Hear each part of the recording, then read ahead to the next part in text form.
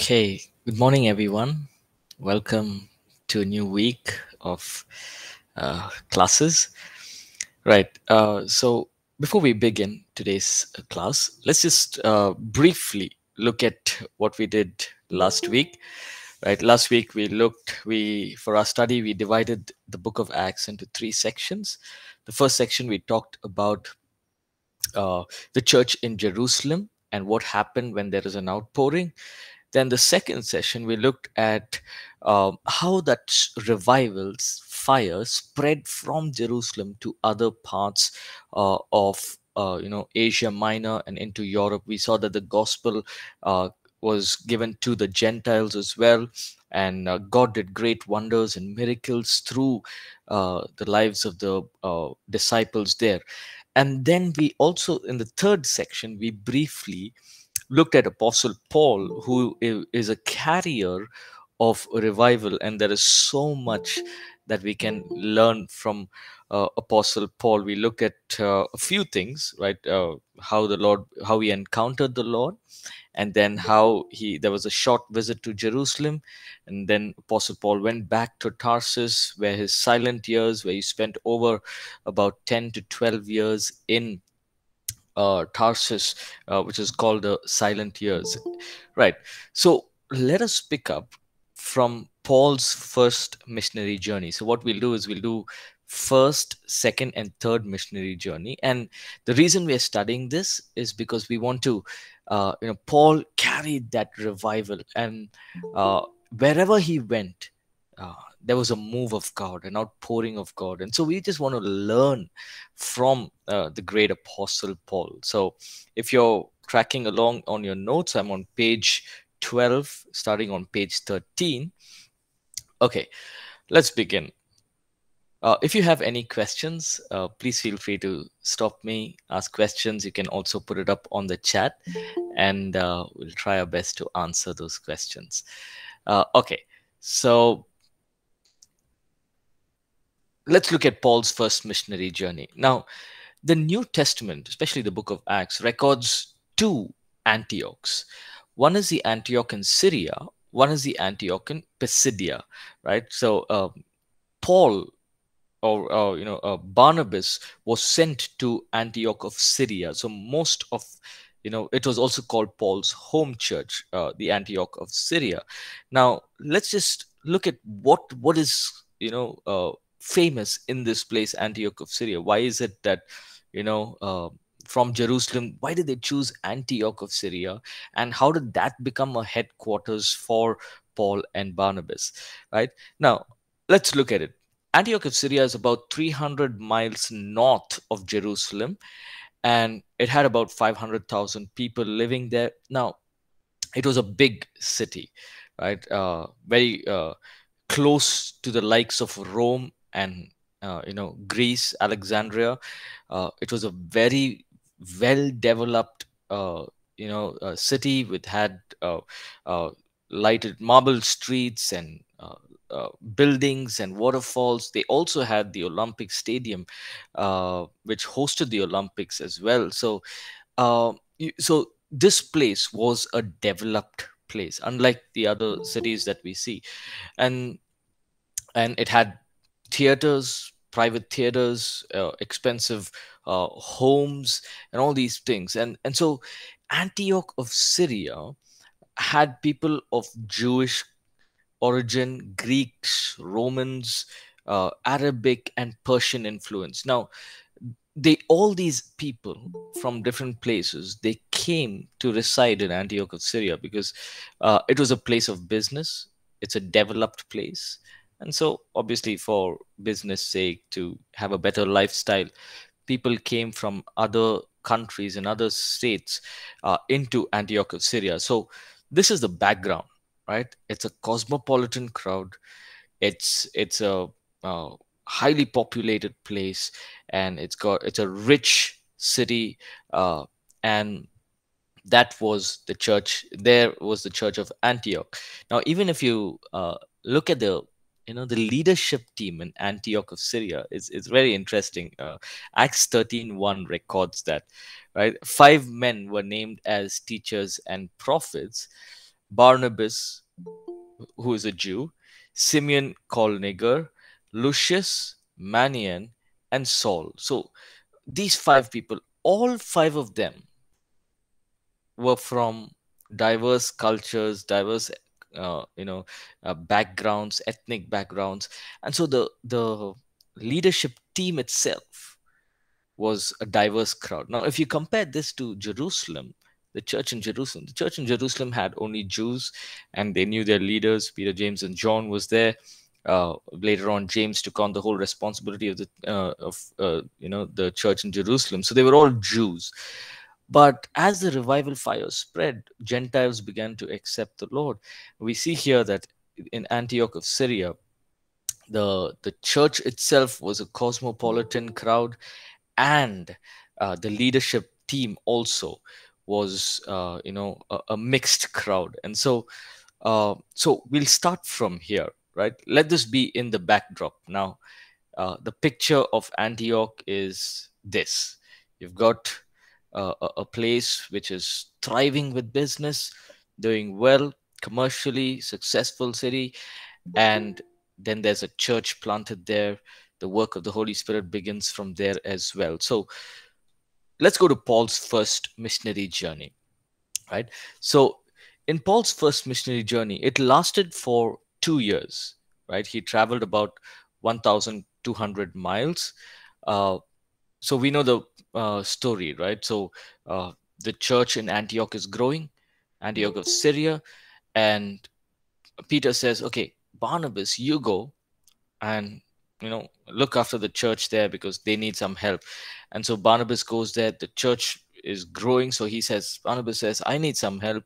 And then he remembers, okay, there was this man named Saul of Tarsus. Remember meeting him about 10 odd years ago. Let me go search for him. So Barnabas goes in search of Saul in Tarsus and brings him to Antioch, right? And then they minister there for some time. And out of there, they start their first missionary journey, right? So, who are the three people? Paul, Barnabas, and Barnabas's nephew named John Mark. Now, these three formed a team and they begin their first missionary journey. So, from Antioch, they travel up to Seleucia, which is like a seaport, and then they went into Cyprus. Cyprus is another place which is Barnabas's hometown. Later, we will hear in the book of Acts every now and then about Cyprus, right?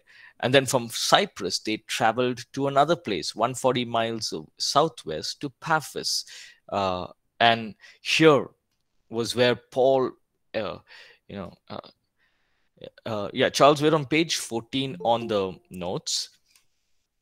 So here at Paphos was where Paul was empowered by the Spirit to, he struck the Jewish sorcerer with blindness. If we read that in Acts 13 onwards, you see that. Then from Paphos, they sailed to another place called Perga. And it is here at Perga that John Mark said, okay, I want to get back home. Maybe he felt the pinch of traveling, or maybe he was sick. The Bible does not record why he says it, but John Mark says, okay, I'm done. I want to go back. And so he leaves, John Mark leaves and goes back home to Jerusalem. And so now the team has become two. That is Paul and Barnabas, right? So Paul and Barnabas, they go into Antioch of Pisidia. Remember, we mentioned there are two Antiochs. So this is another Antioch of Pisidia. And here again, many people believed the gospel, but the Jews did not believe, right? When they wanted to cause up trouble, they persecuted Paul and Barnabas and they expelled them out of the city. So their stay in Antioch of Pisidia was a very brief stay. And from there, they went to Iconium. Now, this is interesting in Iconium because these form the Galatian churches. We'll talk about that. Paul and Barnabas traveled to Iconium, and here, Acts 14 and verse 3. Can one of us please read that? Acts 14 and verse 3.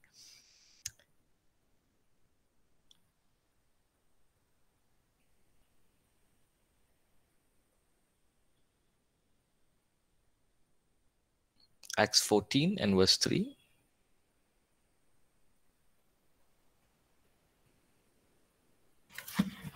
Acts 14, verse 3 says, "Therefore they stayed there a long time, speaking boldly in the Lord, who was bearing witness to the word of his grace, granting signs and wonders to be done by their hands." Amen. Amen. Thank you, Avni. So we see here that they stayed in Iconium, speaking boldly in the Lord and bearing witness of his grace. And many signs and wonders began to happen, right? And then from Iconium, they moved 18 miles into Lystra. And in Lystra, if we have read the book of Acts, we see that crippled man from birth, where, Paul just brings healing upon him. And then they said, hey, the gods have come down. Paul and Barnabas says, they gave them names Zeus and Hermes, said the gods have come down and healed this lame man. Then from there, the Jews started causing trouble again in this place, and from Lystra, they almost, remember that Paul got stoned, and they dragged him out of the city, and they thought he was dead, but he just got up and went on his journey. Then from Lystra, they traveled to Derbe, which is about 20 miles again, and during this time is when Paul, he writes, I went through a lot of sickness. Later on in his epistles, to Timothy, he writes, when I was sick, nobody was around. So he's talking mostly about this time in Galatia. Uh, and so the Galatian churches, now when Paul is, if we read the letter of Galatians, now we must understand that it's not one church, right? So it is approximately about 5 churches. So let's name them. First one is Iconium, then Lystra, then Derbe, and the Antioch of Pisidia, right? And Perga, right? So some of them also say Paphos is included in Galatia. So it's definitely about 4 to 5 churches. So when Paul is writing to the Galatians, they are not just one church, but there are different groups of churches. And so from here, from Derbe, they journeyed back. So all the places that they visited, or planted churches, they went back, strengthening the local churches, right? Now it's interesting to see that, in most places, Paul was not spending a lot of time there, right? Iconium was the only place where he spent quite some time. But we see that wherever he went, there were signs, miracles, wonders. The society was impacted. There was a local church planted, and leaders were raised up to look after the local church, right? So if you see, he visited all these places, and as he finished his first missionary journey, he's coming back to strengthen the local churches, which means the local churches have already started, and the leaders have already been raised, and God is already doing a work in these places, right? And so Paul and his team ministered in the power of the Holy Spirit. They preached the gospel, they ministered, and many signs, miracles happened. They ministered to the Jews, they ministered to the Gentiles, they ministered to people in government, to the rich people, to the poor, to every section of society. Apostle Paul and Barnabas were able to minister to them. How? Right? How? I mean, when you think of it, they are rich people, or there are people in government places and leadership places. How is it that they were able to minister to them? By the power of the Holy Spirit, right? Uh, Now, they raised up local churches, they raised up communities of believers, appointed elders, and encouraged them. to press on to the Lord. Now, one thing that we should remember is we know that Apostle Paul, he went through his silent years of waiting. So Apostle Paul was not a young man of, in his early 20s or early 30s. No, he was probably about 48 to 50 years old when he started his first missionary journey, right? What can we learn? When God puts a spark of revival inside us, God may make us wait, but at the right time, God will send a Barnabas into our lives to launch out. If you go, as we study the second missionary journey, Paul and Barnabas had a misunderstanding, and they part ways. And after that, we don't hear much about Barnabas. It is only Apostle Paul. So it looked like as if God used Barnabas just to bring Saul out of this place of obscurity into the place of visibility. And that fire, that revival fire inside him, just began to become an outpouring, right? So this first missionary journey lasted 2 years, right? So when they went to Galatia, and they went into these places, planted churches, and on the way back, he visited those churches, strengthened them in the Lord, and he came back to Antioch of Syria. That is his home church, right? And in Antioch, they stayed there for 3 years. They completed their first missionary journey. Paul and Barnabas stayed there for 3 years. Now, what happens after that? Continue to read Acts 15 is the council, the Jerusalem council. What is the main problem that's happening here? Now, in the Jerusalem council, Paul, before that, in his first missionary journey, he led a young man named Titus into the Lord. He nurtured him, and Titus later on writes his own letter as well. And he nurtures this young man to become a leader, and so he brings Titus also to Jerusalem. To Antioch. So Titus served with Paul in his home church, Antioch, and so Paul took Titus to Jerusalem, where the council is happening. What is the main problem in for this council? What is the main thing? Should the Gentiles that have that have been saved through the grace of Jesus Christ, should they be circumcised or not? Right now, reports had already come. Hey, Paul and Barnabas, they went into these Gentile cities and nations. They went in, they've already seen the work of God. They've already started churches. The churches are also growing. Uh, and so the Council of Jerusalem said, it seems right to the Lord that those Gentiles who have accepted the Lord Jesus do not have to take circumcision. So the Gentile believers also rejoiced in what God is doing. So what do we learn from this first missionary journey? Paul was so meticulous. He planned out that revival that was inside him. He planned it out, but it was not something that he did arbitrarily. He knew, okay, I'll go here, we go to these places, and there was a move of God, an outpouring of the Holy Spirit. The communities were impacted, churches were started, leaders were raised. So even as we get into the second missionary journey, right, we see the same kind of pattern that Paul is following, right? Actually, in the first missionary journey, there was only that one instant where they tried to stone him, and he almost died, and they thought he's dead, and they walked away.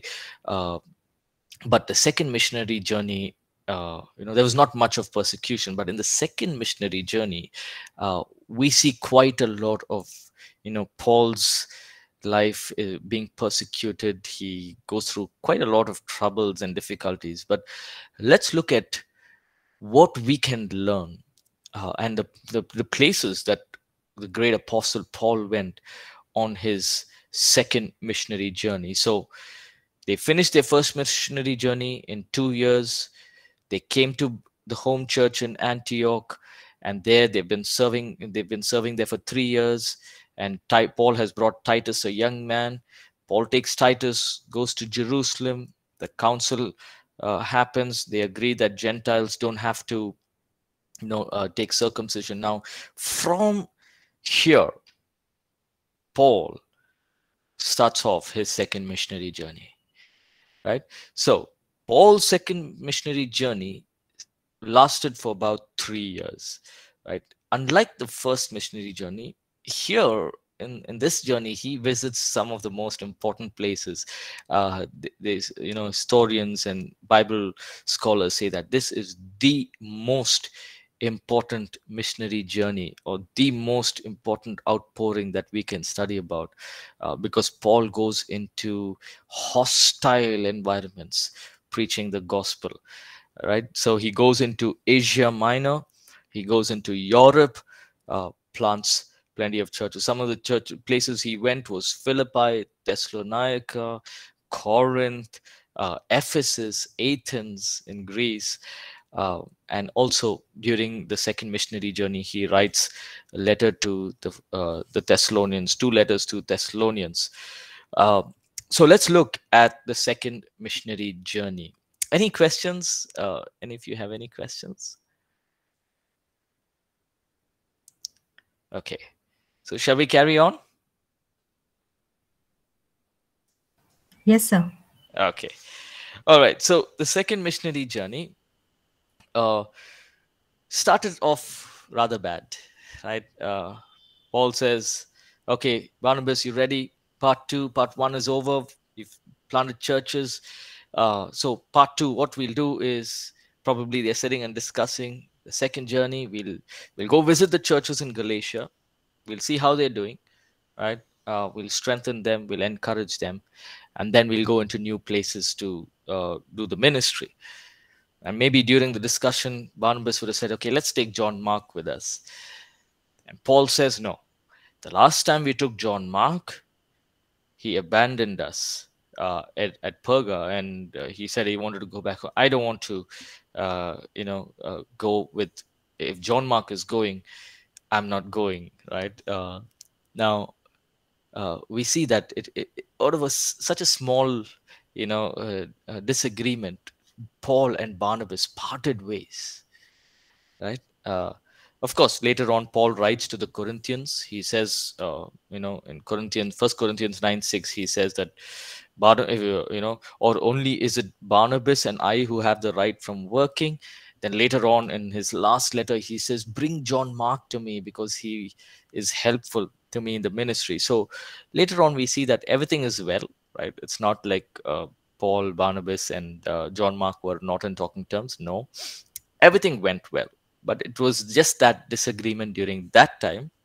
And so what happens? Barnabas takes John Mark and he goes his way, and Paul chooses Silas, who Silas is again from he was a leader in the church in Antioch. So Paul chooses Silas, and then they travel from Antioch. They go into Syria and Cilicia. Acts chapter 15, verse 41. Can one of us please read that? Acts 15 and 41.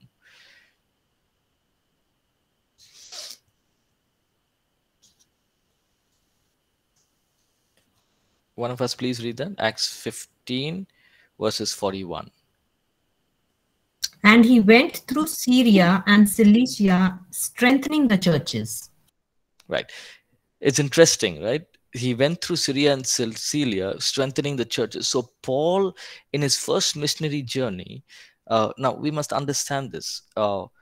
There could be many churches which Paul has planted, but he's not written letters to. Right now, we may think, okay, Paul started all these churches: Romans, Galatians, Ephesians, Philippians, and in Philippi, all these churches. Yes, but there are plenty of churches he would have started, but he's not written letters to. And so we see here Syria and Cilicia. I mean, we don't know about it, but it says there that He went from Antioch to Syria and Sicilia, confirming the churches. So the churches have already been planted there, right? So from Syria and Sicilia, Paul came to Derbe and Lystra. Again, they were strengthening the same churches which they had started off in the first missionary journey. And Timothy, a young man, joins Paul's team. Right? We've heard about Timothy. Timothy must be a young boy, maybe about 17 years of age. His father was Greek, his mother was Jewish.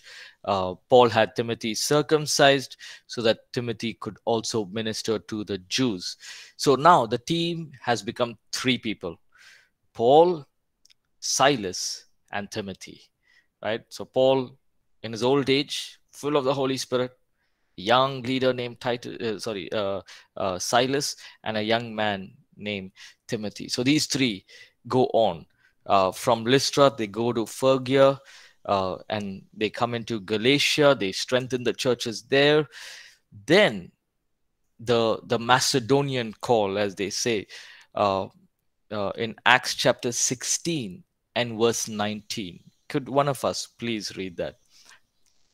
Acts chapter 16 verse 19.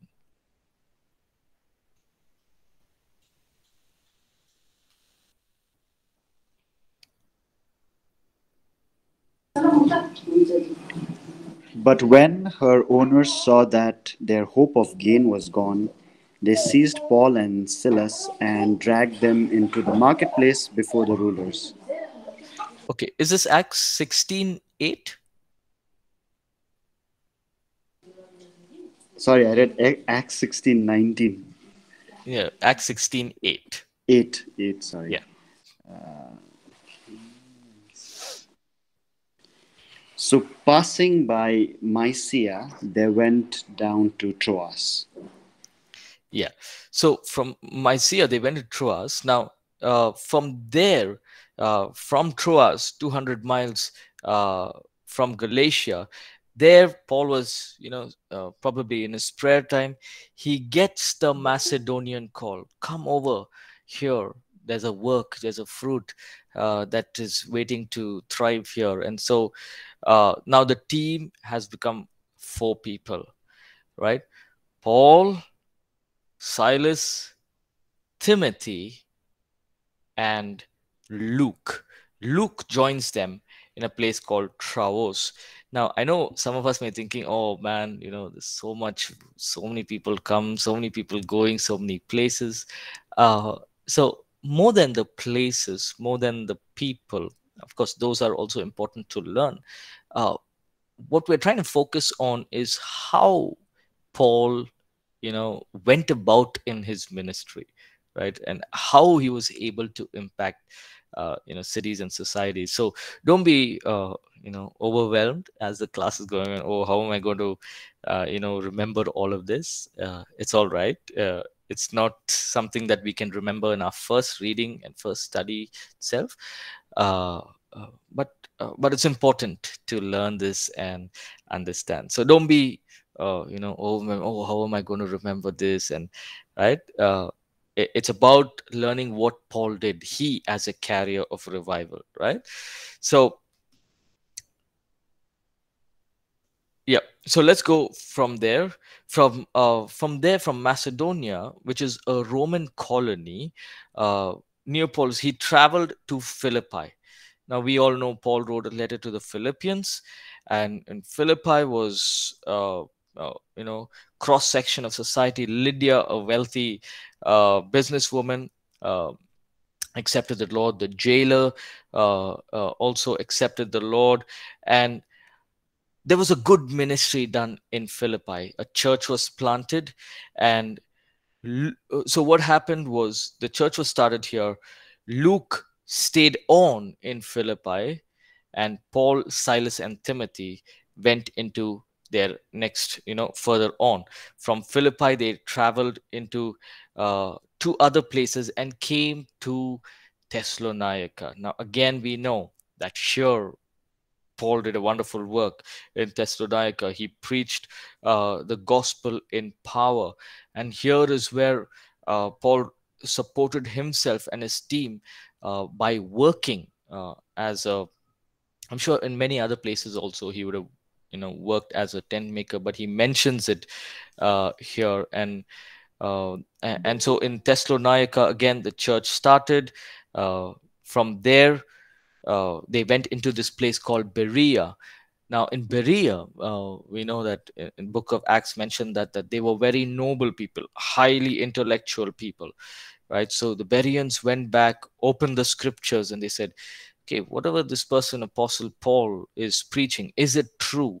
And so they went back to the scripture and they reasoned through the scripture, and many people accepted the teaching. So Silas and Timothy remained in Berea, and Paul headed off to Corinth. Now he's alone again, right? There were four, now he's back alone, right? So then where does he go? He goes to one of the most important places in the second missionary journey. He goes to Athens, from Berea into Athens, which is about 250 miles by sea. Now we need to picture this, right? It's easy to read all of this and say, okay, 100 miles, 200 miles, 150 miles, and all of that. Picture this. It was not like we could buy a flight ticket and just go, and or there's trains, or no, it was hard work. There was mostly by sea or by road, and it was a challenge, right? It's not like, obviously it's not like how it is now, but through along all of this, remember that Paul is an old man. He's already been afflicted in his body, but nothing stops him. We don't see Paul saying, okay, let me stay here for a couple of days, just relax. Anyway, I've done, we've planted about maybe 7, 8 churches. Let's just relax. Let's just go about strengthening these churches. Let's just be happy. No, there's no account of that, right? You see, he's just moving from one place to another, right? That he's not staying in one place. Okay, we've got leaders, we've got the churches, we've got people, leaders, let's move on, right? So we see that, when we are, in, the Holy Spirit is put a fire inside us, nothing can stop us. Nothing can stop us, right? So there are times when the Holy Spirit will, you know, empower us. Sometimes we think, okay, maybe, I'm doing this, I'm working, so I'm not able to do this. Yes, of course, work and all of that is there. Or sometimes we may put limits on ourselves. I believe Apostle Paul had many limits that he could have put on himself. But we don't see that. He didn't say, okay, I was beaten last time, and so now I'm not able to walk, or let me rest for some time. The journey was too much. No, we don't see that, right? So it's such an important learning that, when God puts that fire of the Holy Spirit inside us, nothing can contain us. We are always waiting and wanting to spread the gospel, to make that revival spark, that outpouring to spread. And we see that in Paul's life. He goes into Athens now. This is the most difficult place, I believe, that the Apostle Paul, you know, ministered in. But he does an amazing, amazing work, an outpouring of God. God confirms his ministry through signs, wonders, and miracles. So let's just look at a background of Athens. Now, we looked at the background of Antioch of Syria, which is his home church.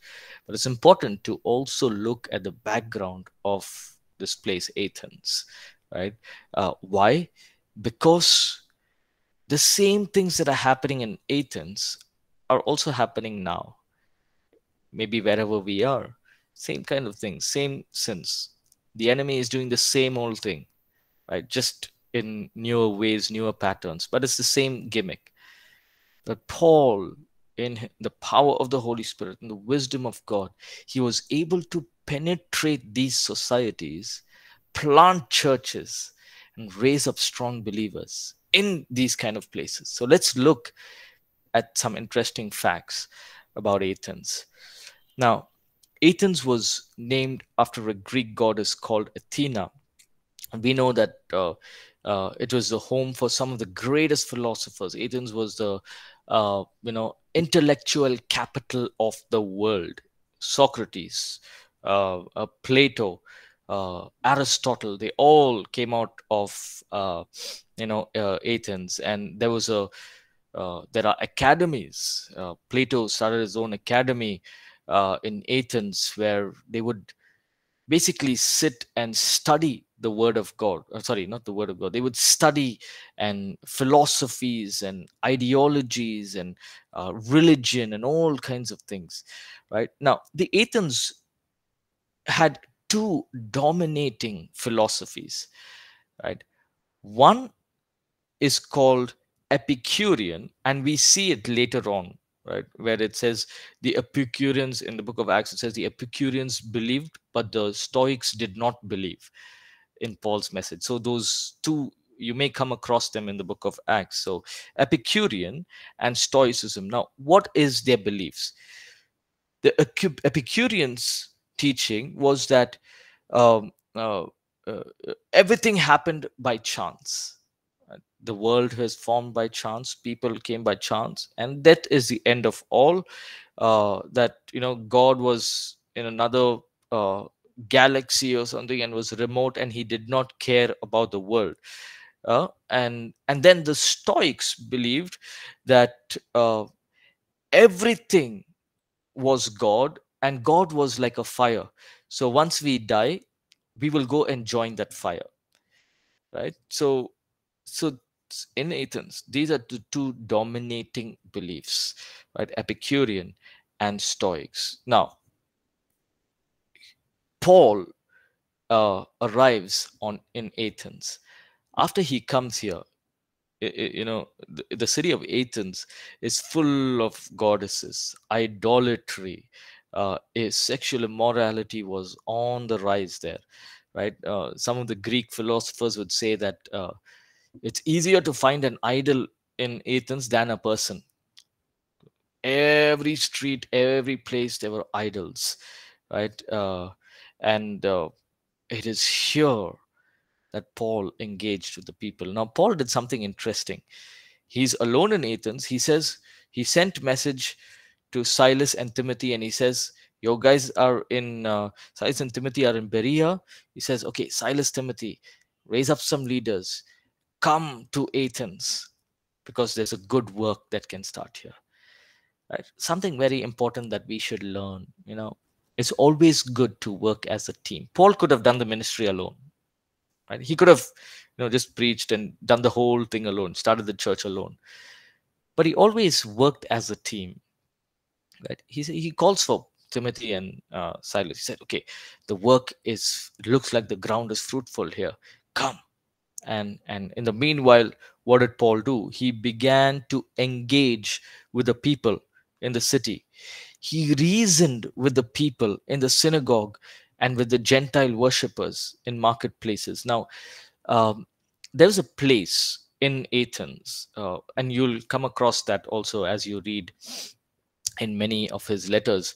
There's a place called Agora, which is like a, a the center of Athens, where it was like a stadium kind of a place, and people would sell, business would happen there, trade would happen there, idols were being sold, and all of that. And this was a place to also discuss religious matters, political matters, and if there's any, committees or political programs, it would all happen in this agora.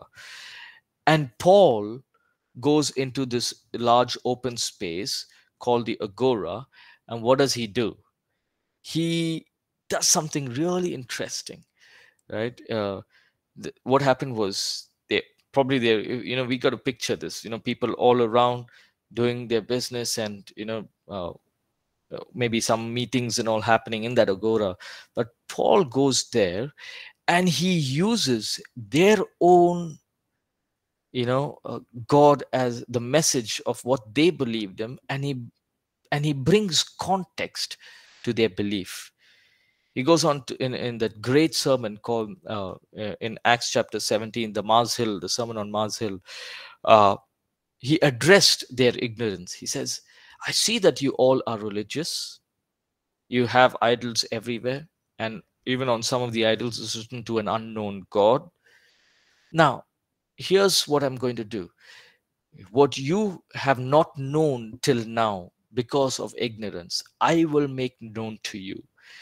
And he goes about preaching the gospel of Jesus Christ. Now, when we read it, we may think, okay, so what's so great about it?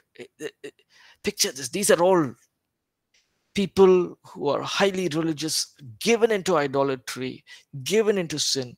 Paul is so easily in context giving him, bringing the gospel and saying, this is what the God that you have been searching for. Through Jesus Christ we have repentance and forgiveness of sins, we find salvation. And he goes on to preach that great message on Mars Hill. Now, important, not everyone fell on their knees and said, oh yeah, Jesus. No, some of them mocked at him. They also planned to beat him up.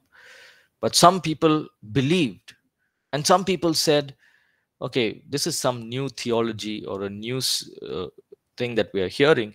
Why don't you come tomorrow or come another time and come to this place and you share in detail what you're talking about? So here's the thing now.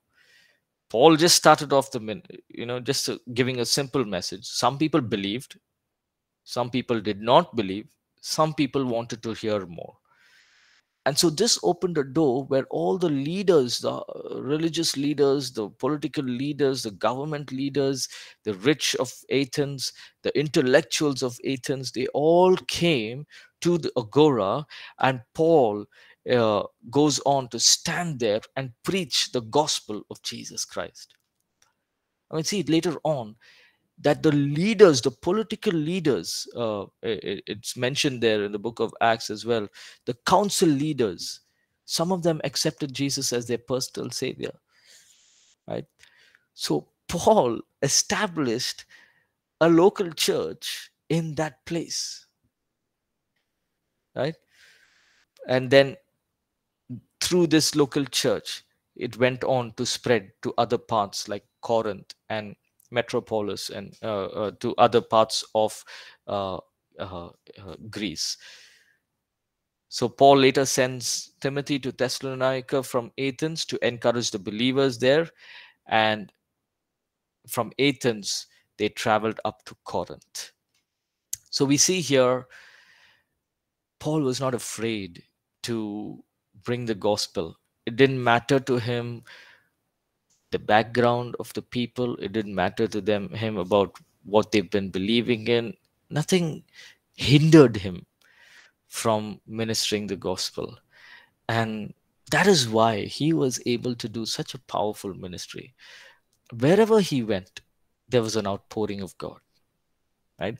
Later on, we see that the church in Corinth is the church which is spirit filled. Of course, they had practical problems and all of it, but it records that the church in Corinth was the most, the church with flowing with all the gifts of the Spirit. So there were prophecies, there were word of knowledge, there were healings. Imagine, in this whole place called Athens, in this place where filled with idolatry, picture a local church in between with signs, miracles, wonders, prophecies, power of the Holy Spirit just spreading into people's lives, touching many communities. Paul was able to do that. What an amazing work. He goes on from Athens to Corinth, which is very close by, 55 miles away. He just goes there. Now, at Corinth is, again, part of Greece. So let's look at what Corinth is all about, right? Corinth is known as the ornament of Greece, because it was from Corinth that most of the business to the government was coming from. So it had two harbors, a booming commercial center, and on top of this whole place was this temple of Aphrodite, called the goddess of love, and which had 1,000 male prostitutes, 1,000 female prostitutes, and again, sexual immorality, idolatry, prostitution. Corinth's reputation was immorality and pleasure. That was their reputation, right? Paul stayed in Corinth the most.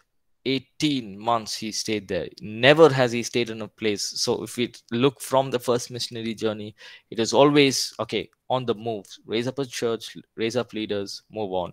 But in Corinth, he stayed for 18 months. Uh, so one important thing that we can learn is, we need to ask God for wisdom on how and where to minister, right? Probably Paul thought, okay, this place is a hellhole, so let me stay here. Let's raise up a strong church. We need more time in this place compared to the people in Galatia. They just believed, and everything went on smooth. Even Thessalonica, Philippi, they were all okay, But Corinth, I need to stay on here. Uh, Paul stayed at Corinth. Aquila and Priscilla were Jewish believers who had come to Corinth from Rome. So during that time, the Roman Emperor Claudius said, okay, those who are Jews, you need to get out of Rome. So Aquila and Priscilla come into Corinth, and then Paul, Aquila, Priscilla, a couple, they were tent making, and they also did the ministry together. Paul received a lot of support from the Philippian churches. That's why Paul writes to the Philippians. He says, your gifts have been a sweet smelling aroma in the presence of God. So not only was Paul working, but he also received gifts. Now, those gifts could be in terms of clothes or money. It could be anything, but things that could help him continue on with the ministry. And Silas and Timothy again arrived from Macedonia. They come into Corinth and they join with Paul.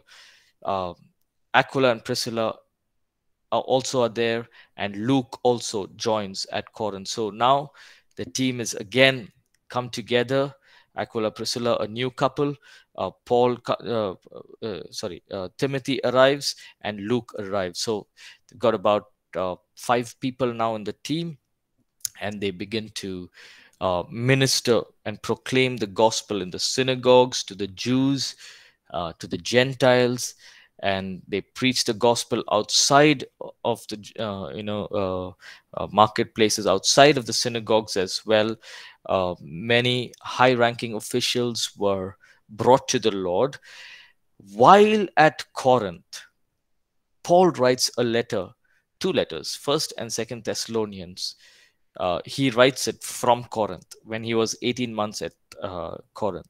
Now, why does he write that letter? So if you look at Thessalonians, the church has already started. It's growing.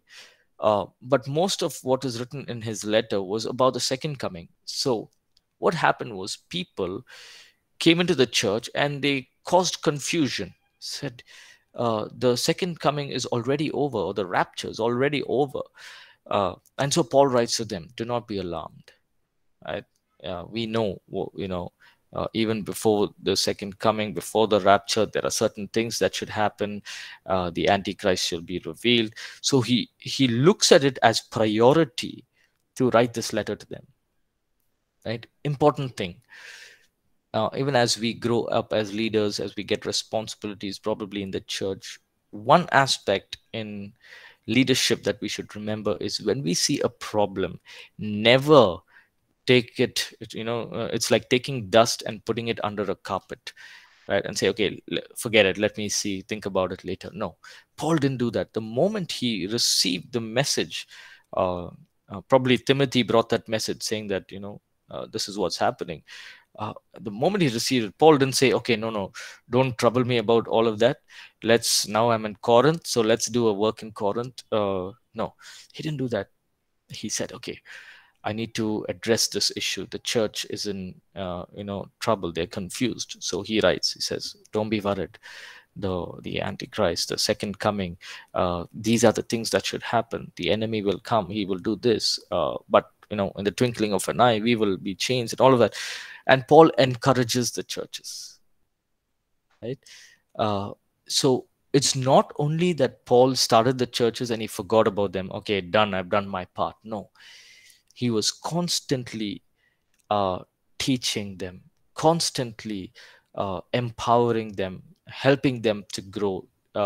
It was as if it was his children, and he wanted to see them in the best of health. And Paul writes in his last letter, I think it was First Timothy. He writes, he says, "I bow my knee to the Father, and I pray for you all every single day."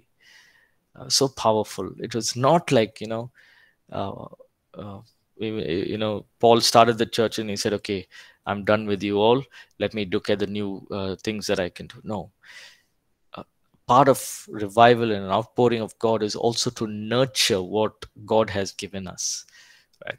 As we raise up leaders, as we raise up churches, we are to nurture it, look after it in the right way, and that's when we will see God working more greater works in and through us. All right, so we have completed our time. Can I request one of us to please close in prayer? And then tomorrow we will pick up from here, from Corinth itself. We will pick up and try to finish our second and third missionary journey. So, right, could one of us close in prayer, please?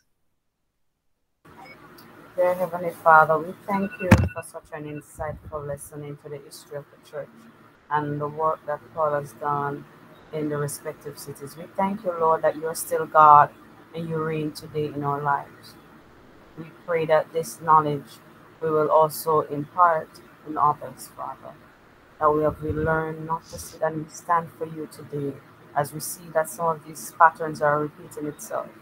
But you be glorified, Lord, in everything we do and say. In Jesus' name, amen. Amen. Amen. Thank you, Taisha. Thank you, everyone, for joining. We will meet tomorrow. God bless.